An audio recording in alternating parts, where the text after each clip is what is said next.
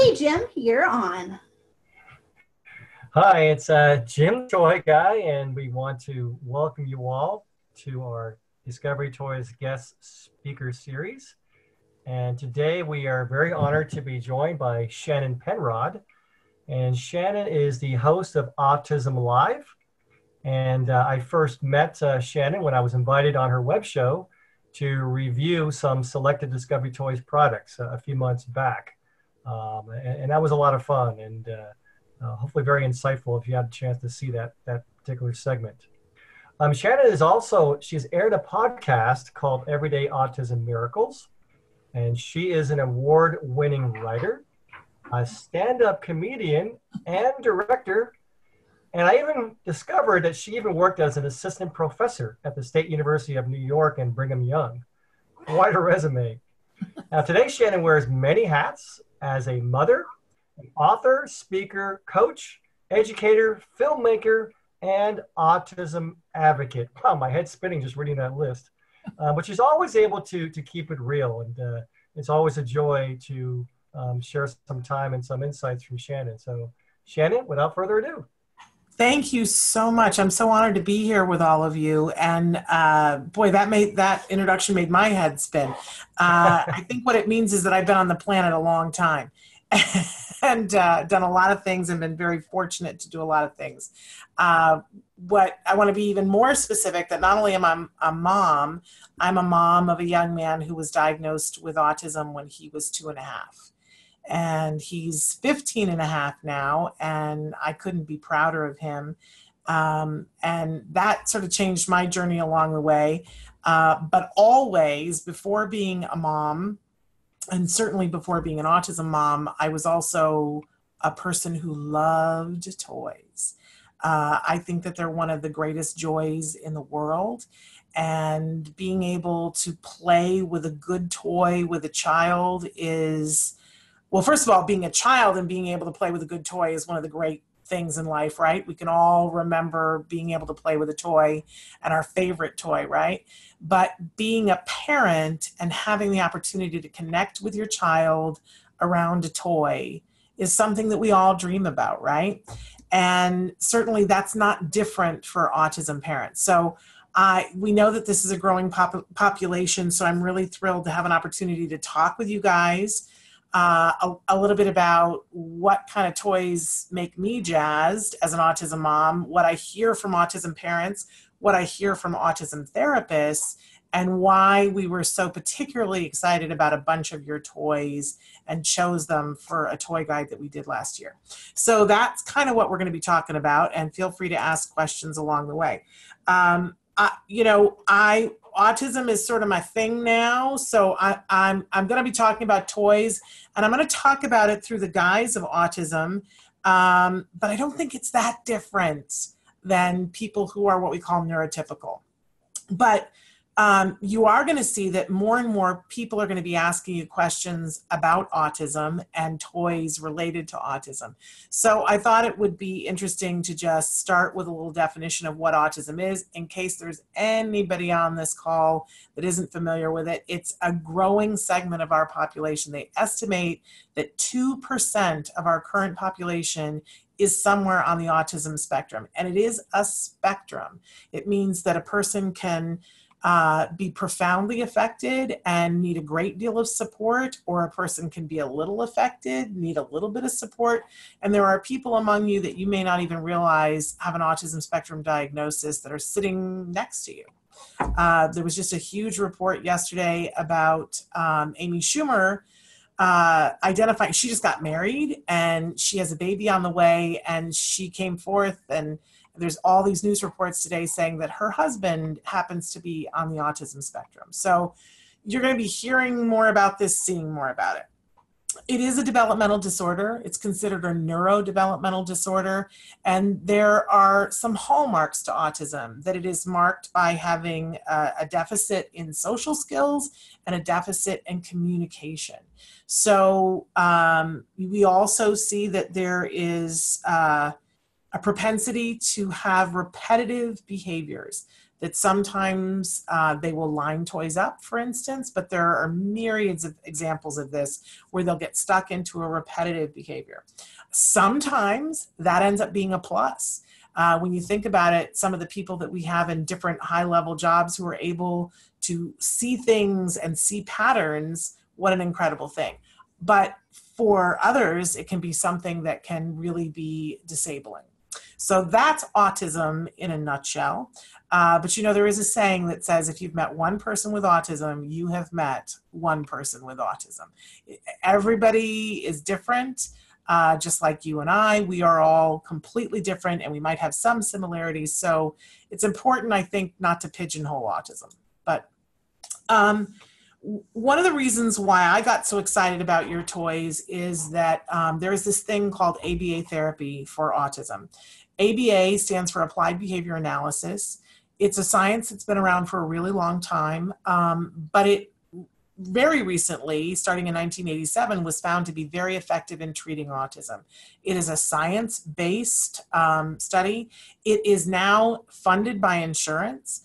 It helps to build skills in children. It is amazing, can I say, and something that I get really excited about.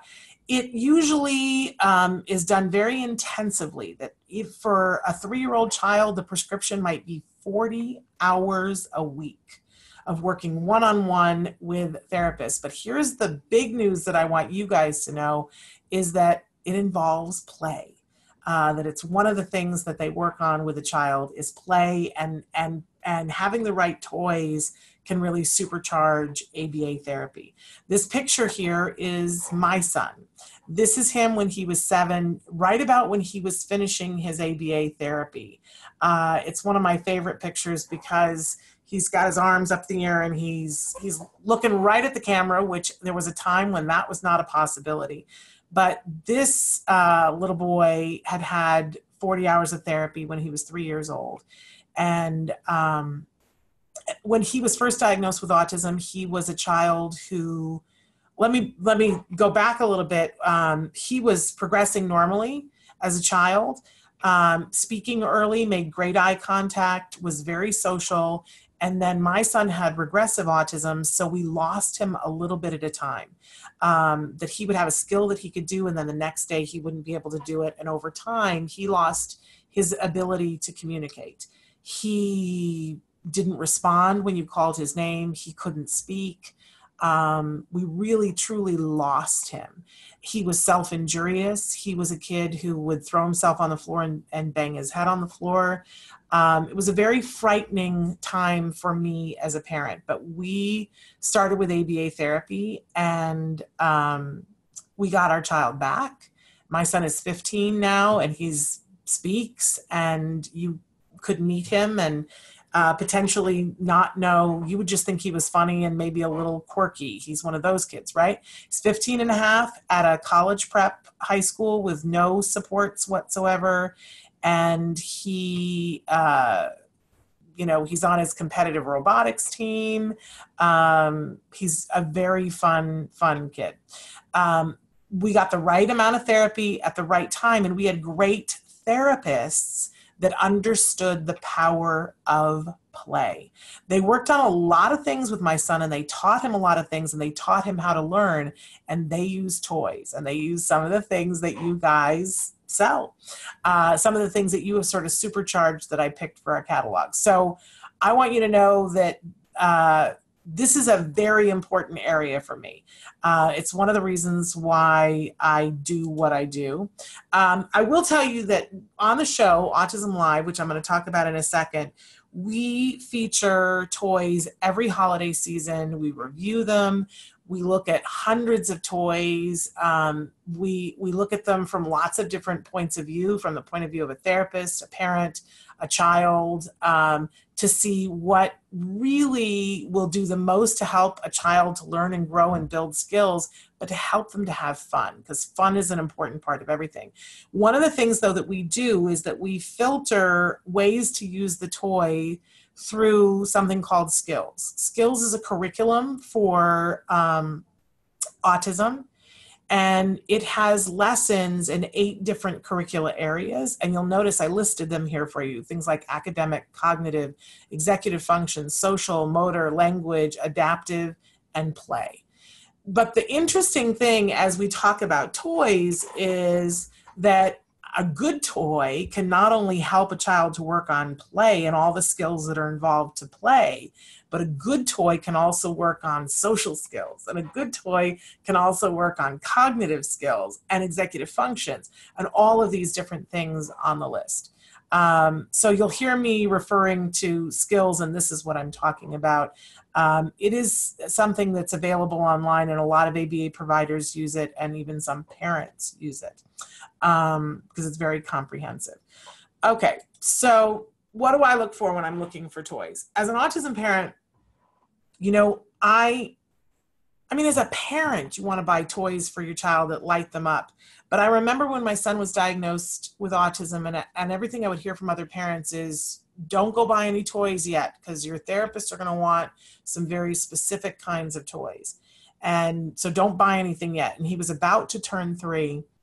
And I knew that financially we were going to have a lot of concerns with autism, and that we were in for a little bit of a long haul. My son did 5 years of intensive therapy before he graduated.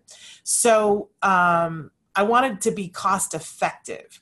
I wanted a toy to build skills and be fun. So take a look at some of the things on my list as I'm looking at toys to recommend to other parents. I want to know that it's very adaptive and flexible, because I want to be able to use this toy for a lot of different things. We see that kids with autism, there are lessons that they need to learn, and then the lesson has to progress and evolve. And I want a toy to be able to be multifunctional and take a child through a longer period, because I get more for my money, right? I look at the toy and I go, how many different things can I teach? And I'm really thinking about that skills program and thinking, how many lessons and skills will this toy be adaptable to? Is it visually stimulating? Is it something that a child or a baby or a teenager is going to want to pick up and look at? Because that's a really important thing. Does it have adjustable sound? If it's something that makes a repetitive sound, I need to be able to turn it down because of sensory issues. Are very prevalent on the autism spectrum. I want to know, and this one should be in bigger letters, but how fun is it? If it's not fun, it could be the most educational toy in the world.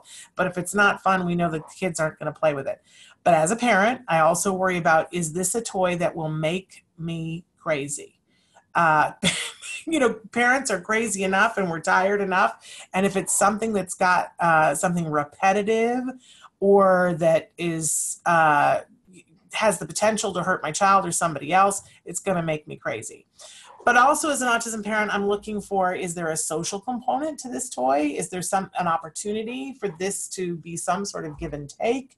How easy is it to store is super important to me, because when you're dealing with a child with autism, you've got people coming in and out. One therapist comes in, is working on toys. Is it easy to pack away in the box? Are the pieces going to get lost? I care about, how does it feel? Tactile, is it something that feels good in my hands? Is it smooth? Is it bumpy? Is it fun? Is there something about it that's really cool? And then, of course, because I got to watch my price point dollars and figure out where I'm spending my budget, is it something that's going to last? Is it going to break after the first go through? Because sometimes kids on the autism spectrum can be a little rough on toys. So these are some of the things that I look for in toys. Now, I mentioned I host this show, Autism Live, and it's a show where we try to look at autism in all the different ways that there are. So we don't just deal with small children. We are talking about how autism affects teenagers, how it affects adults, how it affects the whole family, how a family can afford to pay for the things that they have to do. We really try to look at everything, a 360-degree perspective. So, of course, part of that is being a kid and playing with toys. We started doing the Festival of Toys 8 years ago. And then as the years progressed, it kind of got bigger and bigger. And 2 years ago, we started putting out a guide because everybody said, I need to find this in a list. I got to have it someplace. We put out a guide 2 years ago, and it just happened to coincide with a period in time in which a big toy store that used to put out a list of toys, a guide for toys, went out of business. I'm sure you can all imagine who I'm talking about. And suddenly our toy guide was that much more important.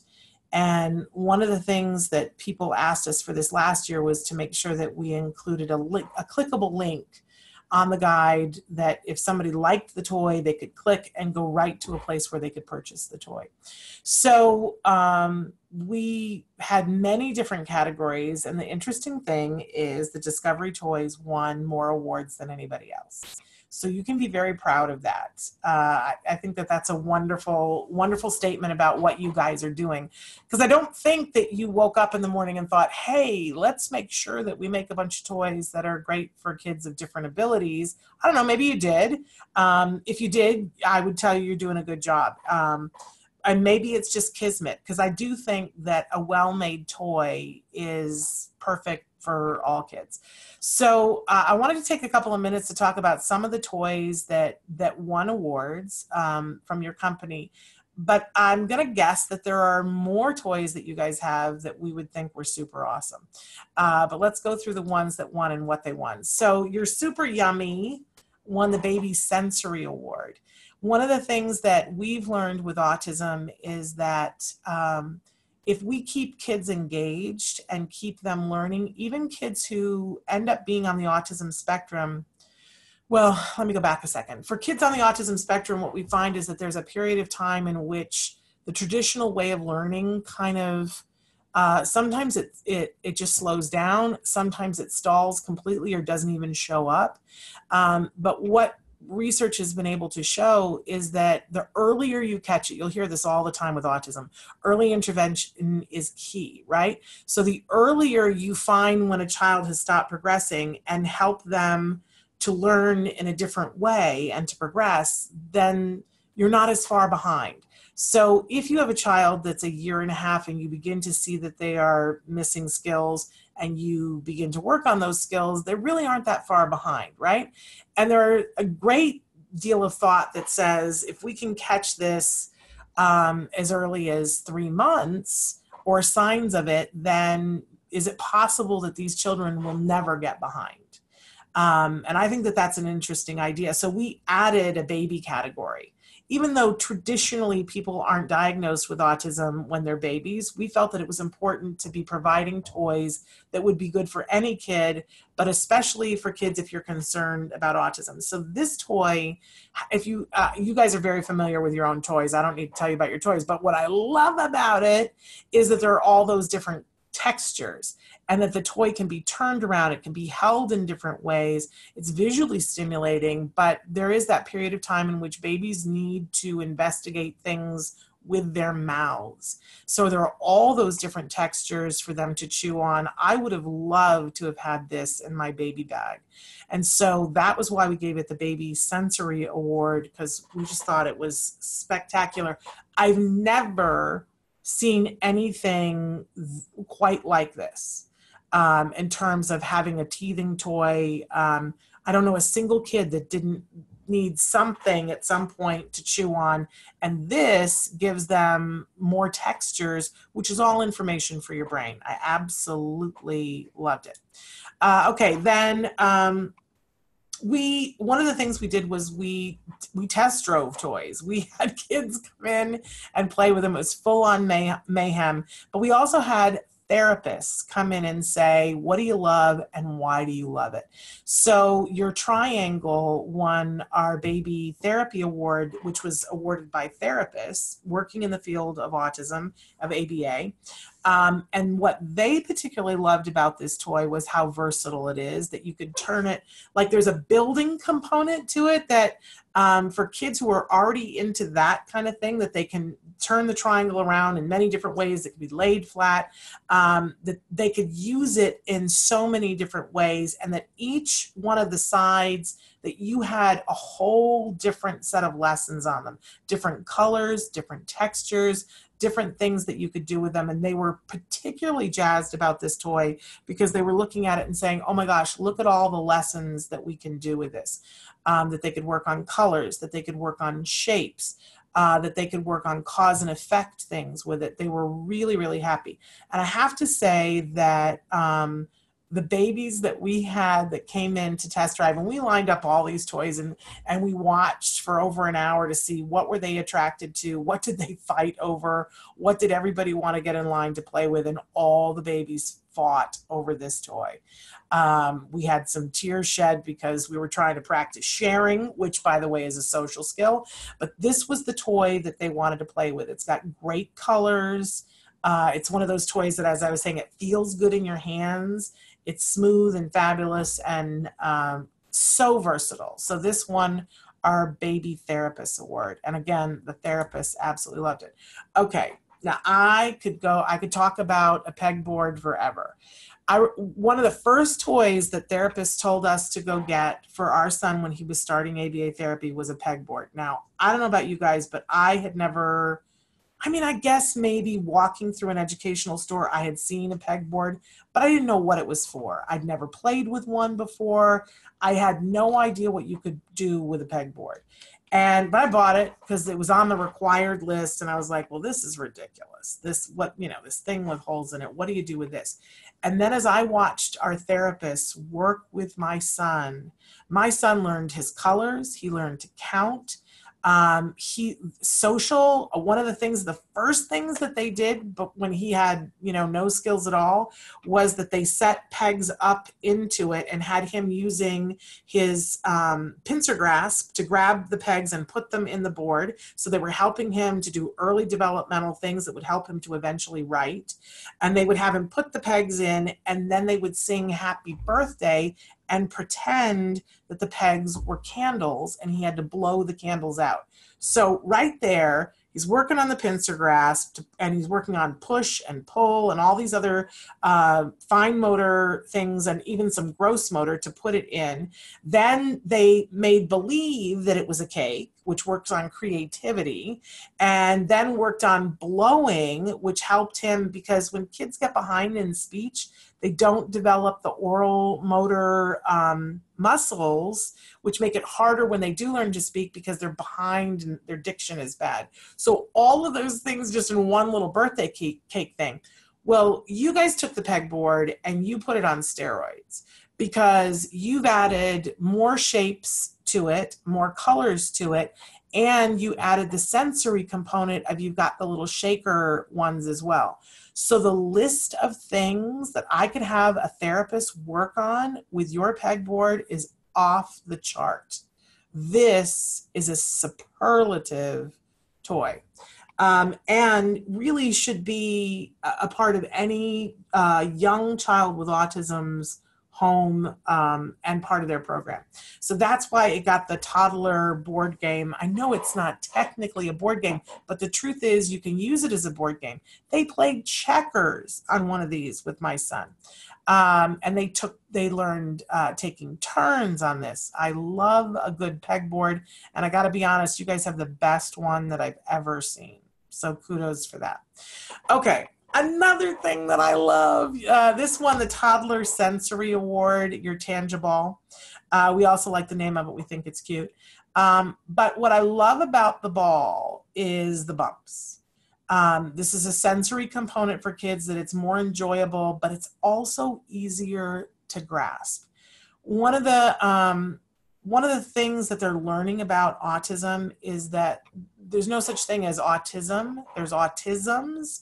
That there are different hallmarks for different kids, and they're starting to phenotype the different types of autism. And this is really beginning early stages that they're doing this, but they're seeing that there are some kids that get stuck on a certain skill. And for instance, one of the types of autism is the type that my son has, which are kids that their ability to track something with their eyes, it's harder for them. And if you think about it, think about all the different skills that would make difficult. And there's a little bit of hand-eye coordination that comes with this particular type of autism, that things are a little bit rougher. So these kids tend to be a little clumsier. They can have the potential to have a harder time to learn how to read. They don't do well at catching a ball. They don't do well with tying their shoes. They find riding a bike later on a really hard skill to do. And their handwriting is usually not great. And anything that involves hand-eye coordination, they're just a little clumsy. Well, they've started to realize that when they're teaching a child to catch a ball, there's a certain point when the parents get frustrated and they go, well, he's just not going to be good at that. So let's stop that. We're not going to worry about it. He's not going to be a baseball player. Let's work on other things that he's better at, right? That would have been me as a parent. My kid couldn't catch a ball. He just couldn't see it coming at him. And we said, forget it, move on. But what they've learned is that if you skip that skill, that it is harder for them to tie their shoes, because the skill of being able to track a ball and then catch it in your hands actually helps. It's a prerequisite for learning all those other things, including the handwriting and the riding the bike. Isn't that crazy? And this is something they didn't know even 5 years ago. But what they've learned is that if you go back to catching the ball and work a little bit longer on that skill and master that skill, then everything that comes after comes a little easier. So getting the right ball and getting a ball that's easier to catch and that's more rewarding to catch and that the kids like becomes a pivotal thing. So that's why I love your Tangible. That's why it won the Toddler Sensory Award, and that's why I get excited whenever I see it, because it's super awesome. I'm just breezing through these, so hopefully you guys are going to have questions for me at the end. Okay, our favorite of all of your toys was this one. This one, the Toddler Top Toy Award. It's your Castle Marble Works. In the field of ABA, we're always looking for cause and effect toys for kids that are really reinforcing, that really make them happy, that have a beginning, middle, and end to them that can be accomplished in less than, say, 2 minutes. Because when they do lessons with the kids, they'll sit down and they'll work on something and they'll incorporate it in play or whatever, but then the kids get to take a break. And we want the break to be really exciting for the kids. So a lot of times they'll start out by doing what they call a preference assessment, and they'll say, what do you want? What do you want to play when we're done? And so for a marble work, any kind of a marble run, kids love them. They just love them. You can put it together. There's that building component to it, right? But it's really fun to watch the ball go down. Everybody loves that, right? So a lot of times they'll ask kids, do you want to play the marble run, or do you want to play this, or do you want to do that? And the marble run wins a lot of the time. And the therapists love it, because what you do is you say to the child, okay, we're just going to do this first. We're going to work on this lesson. And as soon as we do this, and that lesson may take 2 minutes, but as soon as we do that, you win the ball and you get to put it down the marble run. And so the kids want to do well in whatever it is that they're working on. They win the ball. They get to go over to the castle. It's very exciting. Everybody's revved about it. They put the ball down. The ball comes down. Everybody goes, yay. And then we go back to work. Imagine how much harder it is if you've got a toy that doesn't have a beginning, middle, and end to it. So you say to the child, here are the things that you can choose from, and they choose the stuffed animal. And they take the stuffed animal, and now we have to go back to work. Nobody wants to take the stuffed animal away from the toy, right? That's why you really want a toy with a beginning, middle, and end.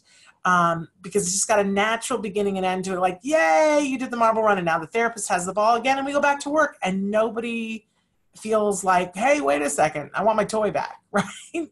It just helps supercharge therapy. And you guys, this marble run is super fabulous, awesome. Because first of all, it goes together better. This is a toy that's going to grow a little bit with the child. In the beginning, they're just going to want to put the ball down. Later on, they're going to want to construct it and do different things. It's awesome because it's got the little drawbridge. We all loved that, but I don't know. Can you guess what our favorite thing about this toy was? Your balls jingle. And I'm sorry, like that sounds like the most ridiculous thing to get excited about, but it does make it more exciting for the kids, and even we as the adults loved it. They have that jingle element to it. It rocked our world. Can you tell I get excited about toys? Is it just annoying? I'm sorry. But anyway, so love this. There's so many aspects to it. I love, a lot of times you see a marble run and it's 2 colors, right? I love that this is primary colors and I've got all these different colors because I can work on colors with the child as we're building. I can work on getting them to vocalize, and say, which color do you want? And then we give them that color and they build with it. There's so many wonderful aspects. It's a fabulous marble run. And it stores easier than most marble runs do. So kudos to that, because that does make a difference for a parent. Okay, another good one. This was a toy. This was like a very stealthy toy. When we had all the kids, this won the preschool parent award. We had all the kids come in to play with the toys, and everything was taken out of the boxes and set up there for the kids to play with. And all of the kids walked by this toy. Nobody went over and went, hey, I want to play with the bug toy. No one. But when, I sat there and I started playing with it, and I was like, oh, I love the bug toy, because the bug game, because it was super flexible, super sensory fabulous, because the bugs have a really good feel to them. They're all in different colors. I can do matching with them. And then you already have the lessons on the cards. So I sat there, the kids were in the room. I sat there and I started to play. And first one kid came over and said, hey, what are you doing? It looks really cool. And I said, oh, come on over. And we figured it out together, this one you have to find 5 of the dragonfly bugs and put them on the thing. Well, they were so excited and looking at the bugs going, this one's not the dragonfly. Oh, look, they're all different colored dragonflies, and matching them up to the thing. And then suddenly every kid in the room was there and said, can I go next? Can I play this next? And the parents in the room went nuts because they were like, okay, there are places where you can work on addition and subtraction, and the lessons get gradually harder. And one of the moms said, I have never seen my child be so excited to work on something that is clearly educational. And I thought, well, that's a good toy. That's the answer to that. So this is a super fabulous toy. I love that there's patterning in it, so that kids have, it starts a pattern and they have to figure out which bug would be next in the pattern. That's coding. That is the beginning of coding. That's what all of our kids need to be learning, all of them. So I super fabulous, loved this. I thought this was a great gift. And the parents literally lost their minds. What was interesting about it was, though, that this is one of those toys that would easily be overlooked. So I would say that when you guys are talking about this toy, get it out, play with this toy, and get the parents playing with the toy, because then they will lose their minds. But when it was just laying out, nobody was taking a look at it, and they should have. It's super fabulous. Okay, and then the Preschool Therapist Award. Boy, the therapists were really thrilled with your tactile sand, with all the things that came with it, with the way it was packaged, the way the sand held. It's got a real sensory element to it. That there are some kids who just, well, they have sensory issues, and so they're not going to play. I come from the era where you got a bucket of water and a bucket of dirt and you made mud, right? Kids just don't play like that anymore. And people's yards aren't set up for that anymore. And then, of course, we moved to Play-Doh. And some kids, there's the thing about Play-Doh, some kids love it, other kids just can't handle it. But the tactile sand, it's got an entirely different feel to it. And the fact that you can very easily, honestly, as I'm talking about it, I think one of the things that's really awesome about it is that some of our kids don't have the hand strength that's required for Play-Doh, and the tactile sand, they absolutely can do it. And it feels, I don't know, it just feels different. I don't know if you know who Temple Grandin is, Dr. Temple Grandin, but she's probably one of the most famous people with autism. HBO made a movie about her. She would love your tactile sand. She's a friend of mine, and she would absolutely love your tactile sand. It's got a feel to it that's just super fabulous. And again, the way it's packaged and the things that it doesn't come with too many tools so that you're, picking tools up everywhere. But it comes with just enough tools that you can fit into the bucket, and the bucket seals well. It's got a good feel to it. It's great. So the therapists loved it and said they would play with it. And for a therapist to say that they would play with something that has the potential to be messy, you're doing something right when you do that. Okay, moving on. Then we got into the adults. And this toy, the pentagrams won our adult oldie but goodie award. And it was, I gotta be honest, it was a little bit of a stretch for it to be an oldie but a goodie because, I didn't have one of these when I was a kid. But the element of it we felt was something that harkened back to some older, more nostalgic toys.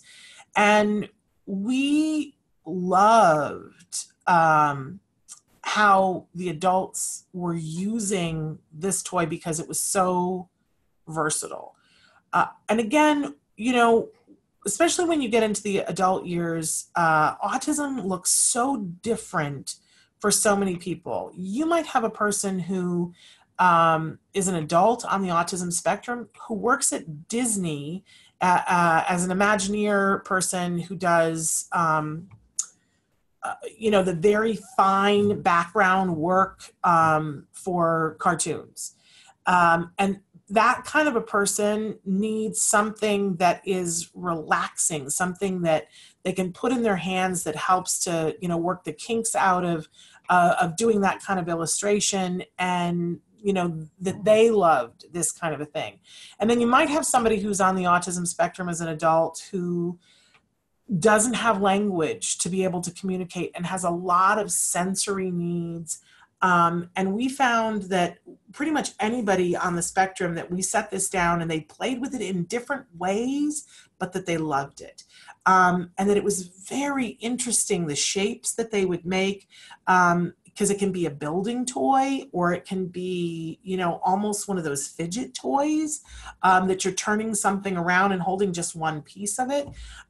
So we thought it was a very interesting toy and a great gift to give somebody who is on the spectrum, no matter what their, particular element of affectedness is. So we were super charged with this.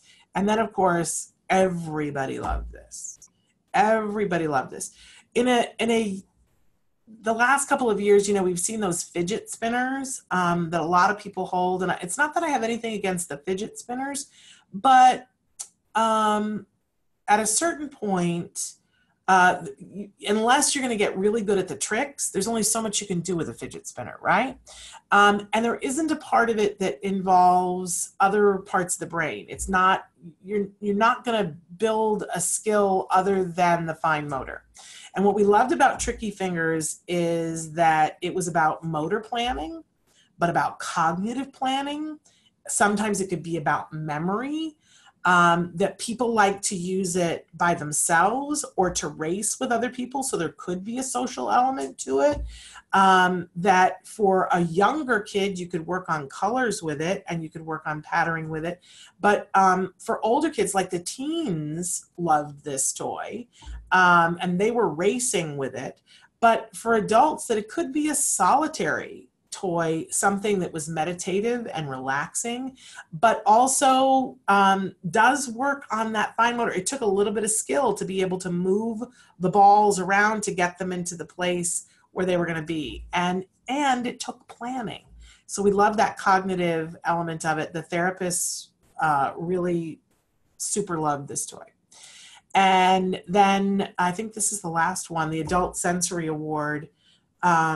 We found that people that really got into this toy, I love calling something a toy, but this had a bigger element to it than it was a toy. It became a something that really relaxed and focused people.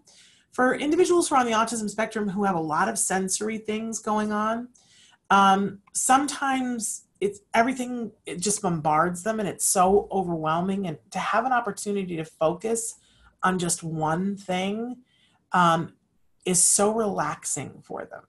And to get them to focus on one thing and sort of, close out all that other noise that hits them all the time, it's really a gift for them. And we found that the people who got into this, there was one young woman on the autism spectrum in particular who, she has a lot of what we call self-stimulatory behaviors where, she'll hand flap and she'll rock. And it's her way of regulating herself to be in the world and deal with all the things that are bombarding her. And she sat down and played with this. And I mean, for like an hour and a half, she was at peace and so enjoyed it and was really enjoying the creative aspect of, a couple of puzzles that she did to match that were in the book. And then once she understood how the pieces went together, then started creating her own masterpieces. And it was really lovely to see. And it was lovely to see the peace that she had. I just keep wanting to say that it was almost like a meditative practice. And her mom was thrilled. She was like, man, I didn't know that a toy could do this for her. So that's one of the many reasons why we gave it the Adult Sensory Award, because something about the practice of putting the pieces in and the part of the brain that occupied allowed the other stuff to kind of dial down. And if you know people that are in the autism spectrum that have sensory stuff, that's a big, big deal. So those are the toys that we chose and that we said, these are spectacular. It was really a joy for us to be able to demo your toys and to have other individuals try them out and to see the joy that they brought. You should know too that you guys donated a bunch of toys and that we hold a Sensory Santa event every year. And it's free. It's at a sensory gym, and we welcomed hundreds of children and teens and adults, and they came, and everybody who came got a toy, and they were thrilled, just thrilled with the toys that you guys donated. And it was really a wonderful, wonderful event that you guys were very much a part of. So I want to thank you for that. And I want to thank you for the great work that you're doing. These are amazing toys, and they have the ability to open up worlds for people that are of all abilities. And that's something you should be really proud of. So what would you like to ask me? And you can ask me anything. Did anybody have any questions? Yeah, if you guys want to go ahead, you want to take yourself off screen share so that way you're front and center now. Sure. How do I do that? I've never done that with somebody else do I give you that control? No. It should say stop screen share at the top of your screen. There we go. There you go. Oh, yay. Okay, so you guys have any questions at all for Shannon? Go ahead and type them into chat. Jim, I believe Jerry may be on as well. You guys can come off mute if you guys have any questions. Jim has said, I liked all the info about ball play. Is there any study we can go for more information? The study that I was referring to is about to be published. So I'm sort of giving you insider information, but it's about to be published. And when that is published, of course, I cannot remember the name of the publication, but when it's published, what I can do is share that with your team to then share with you. Perfect. Gail says, thanks so much for the great information on all the toys. It's great to know why some of them were chosen. Ruth says, thanks for all the info we can share with our customers. Absolutely. Yeah. And you can always refer to the guide. The guide until next November will live on our website. And when you go to the website, right on the very first page at the top, there's a little icon that says Toy Guide. So the website is autism-live.com. and the toy guide icon is there. You click on it, and it takes you right to the toy guide. Yeah, absolutely. Penny says, so many great words to use with our customers. Can you repeat what ABA stands for again? Yeah, so ABA stands for Applied Behavior Analysis. It's considered the gold standard of treatment for autism. It is what insurance companies now pay for therapy for autism. It is the only autism treatment that is paid for by insurance. Perfect. Terry says, thank you so much. Your suggestions on how else we can use the toys. So that's perfect. Rhonda says, I loved all the information you gave us. I would absolutely love a copy of the presentation. We will be providing a link to the actual video. Tomorrow I'll be posting this, so you guys will have access to that. I don't know, Shannon, if you'll be sending your actual presentation. I absolutely can. Perfect. Well, then I can absolutely link to that as well. So, somebody asked, I saw somebody ask, can we say ABA approved? And you know, I don't get to speak for the ABA community, so I think you could get yourself into trouble for that. But you can say Autism Live approved, and you could absolutely say that. And you guys have, there are badges for each toy that you can use online or use however you want that say that the toy won an award from Autism Live. Perfect. So Sarita says, I'm new. How do you know if a person is autistic? She's never had any experience. It's a great question. And the truth is, you really probably wouldn't.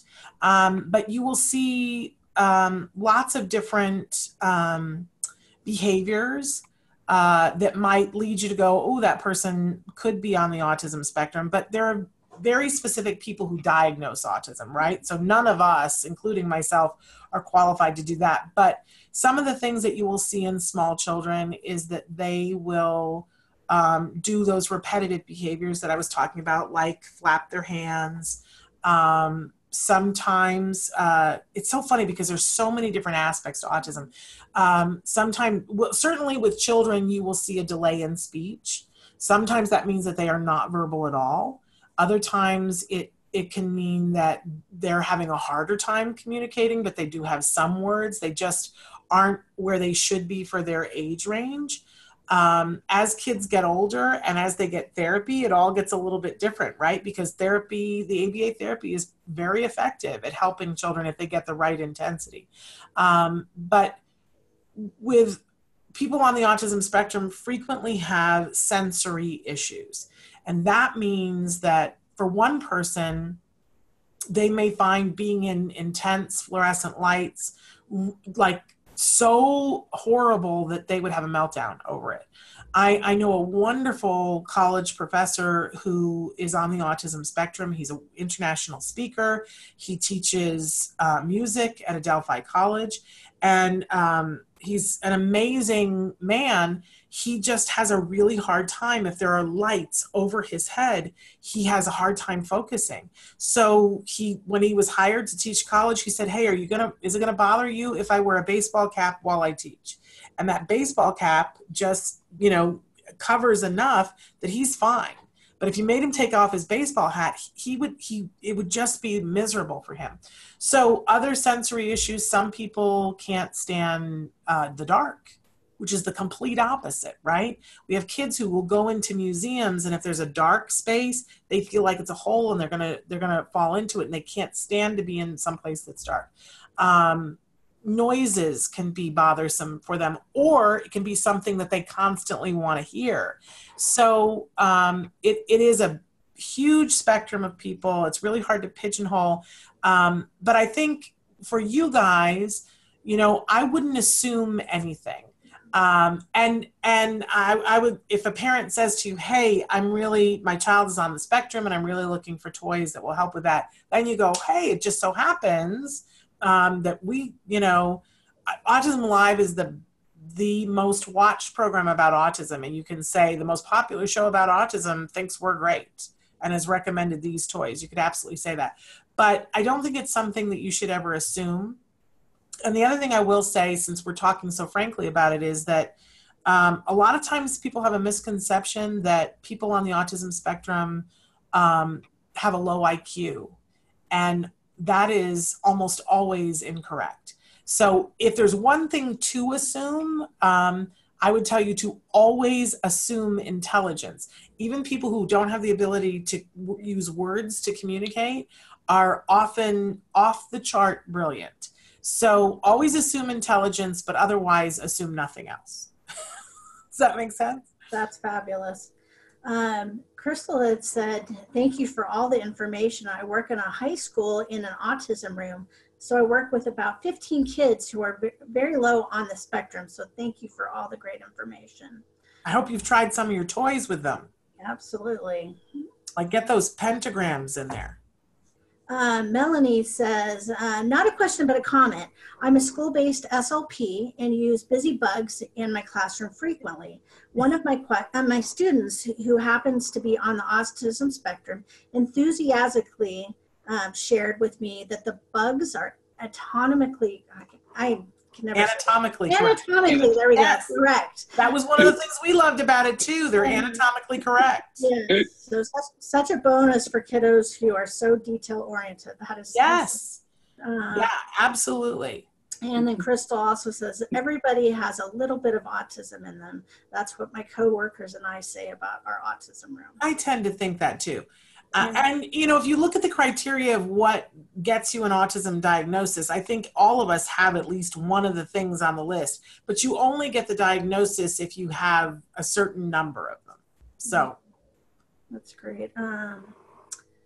Plunderwood said, is a child with autism equal chronological age versus developmental age? You know, because they're all different, it's absolutely possible for a child on the autism spectrum to be chronologically the same age developmentally as their peers. A lot of times with small children, we see that they are behind because for whatever happens in the brain, they get caught up in that and not on the path of learning the way the other kids do. We know, for instance, that kids on the spectrum are more thing-oriented than face-oriented. So they're not as interested in making eye contact. They're not as interested in looking at your face to see whether you're smiling or laughing at them. They're more about the thing, which does mean that toys can be very, we use the term reinforcing, that they really like them. But one of the other things about kids on the spectrum is that sometimes they don't get toys. And I mean, get them as in understand them. Not that they're not given to them, but they don't understand it. They think it's work. Which if you think about it, you know, like my son loves to play or used to love to play Angry Birds. And it's not my game. To me, I'm like, oh, this is just so much work. I don't want to play this. I'm happier to play something else. I do love to play games on my phone, but Angry Birds is not my thing. And it feels like work to me, right? So it's the same way with kids on the autism spectrum. They need to be shown toys. They need to be shown how to play with them. They need to be shown how they can manipulate them so that they learn how much fun toys are. And boy, that when you can share that with a kiddo and share the flexibility of playing with a bunch of toys on the autism spectrum, that's a big deal. Super fun. But going back to your question about are they chronologically and developmentally the same age, it really depends case by case. But a lot of what we see with young autism is that they're behind and we're trying to catch them up, and toys can help us to do that. Absolutely.